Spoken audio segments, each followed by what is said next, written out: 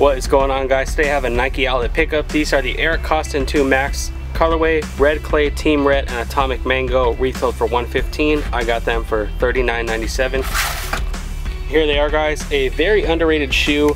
I was happy to see them for $39.97. I like the black ones that they have too, but the red ones I really like because it's a red nubuck, and then you've got like a red and yellow mesh on the front. I really like the bottom soles on these. You've got your air unit. It reminds me a lot of the free runs.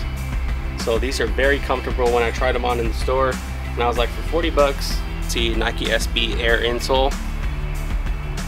Then the back of the shoe, your red mesh with your yellow line. On the tongue, Eric Koston Signature Model 2.